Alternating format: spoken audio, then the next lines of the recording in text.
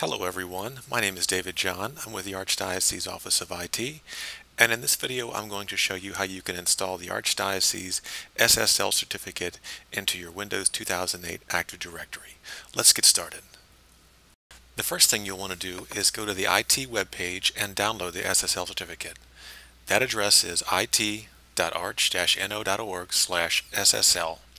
So once you're on the page, you can just click on the link to download the certificate to your desktop. That's what I've done here. Now we'll click on the Start button and select All Programs, Administrative Tools, and we're going to look for Group Policy Management.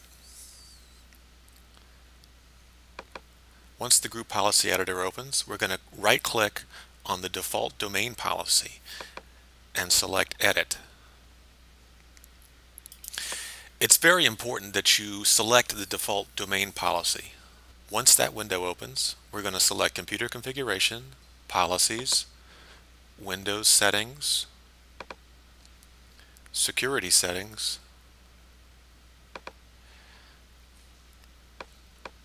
Public Key Policies, Trusted Root Certificate Authorities. From this point, we're going to right-click, select Import,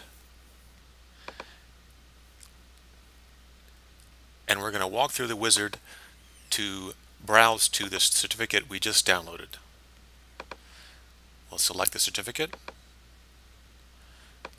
click Next, Next again, and Finish.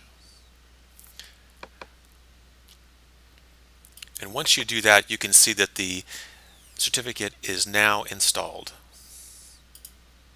At this point, you can close out of all the windows, and let's check our certificate store. To do that, we can run certmgr.msc. This command will allow us to look at our local certificate store. Once we do that, we'll drill down to Trusted Root Certificate Authorities and Certificates. And here you can see that the certificate has not yet been installed. So we'll close this, and then we'll log off. Once we've logged off, we'll log back on and run the same command again.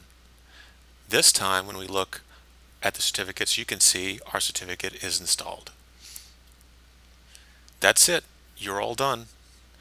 From here on out, any clients that connect to your domain will automatically get the certificate installed, and you'll be good to go.